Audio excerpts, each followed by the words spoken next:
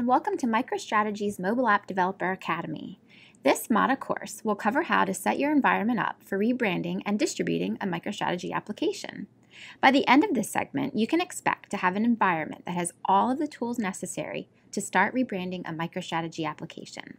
First off, you need to be on a Mac machine. Xcode, Apple's IDE, and the application used to build iOS applications will only work on Macs and cannot be used with another OS. To reiterate, they do not make Xcode for Windows, so you cannot use any Windows-based machine. So let's get started by downloading Xcode. To do so, go to developer.apple.com/Xcode. Click View in the App Store. That will launch the App Store application. Once in the App Store, simply click Install and wait for it to install. Once done, launch Xcode to make sure everything installed correctly. The next step in configuring your environment is to download the MicroStrategy application's SDK to your local machine. To do so, go to software.microstrategy.com/download/index.aspx.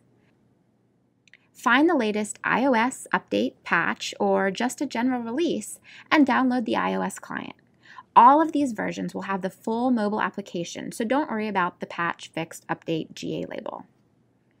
Once the DMG has downloaded, open it up to view the contents. Highlight all of the contents that are in the DMG and extract them by just dragging and drop into an empty folder on your desktop. This will allow us to interact with the contents without restrictions. We can now close the DMG. In the folder with the copied DMG contents, we can see several different folders. Library contains frameworks to import a custom application, and Samples contains sample implementations of those frameworks. We will be focusing on the MicroStrategy Mobile folder. Go to the MicroStrategy Mobile Xcode project file within that folder. Double-click the file and it should open automatically in Xcode. Once that opens, it will index the files and you should be able to see the project in the left-hand navigation pane. Expand the contents. You will see all of the files and the folders that comprise your app. Today I'm building an iPhone app, so first I want to make sure that Xcode is running the correct scheme. To check, click the Scheme button in the top left corner and make sure that your scheme is on MicroStrategy Mobile iPhone and is running to the iPhone 6.1 simulator. To test to make sure we're ready to move on, press the Run button in the top left corner of the screen. It will compile and run. If you see a warning, don't worry, it's probably nothing. Once the simulator launches, you see MicroStrategy's demo, like the one on the App Store, loaded in the simulator. The last thing that you want to do is make sure that you can sign into Apple's provisioning portal. Ask around your organization to see if your company already has a license.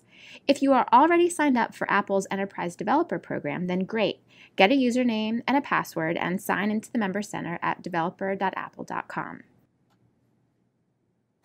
If not, you can sign up at developer.apple.com/program/iOS/enterprise. Not regular developer. Follow the steps there and you should be good to go. In summary, if you were able to run the app in the iOS simulator via Xcode, and if you can sign into Apple's developer site, then you are prepared to start customizing your application.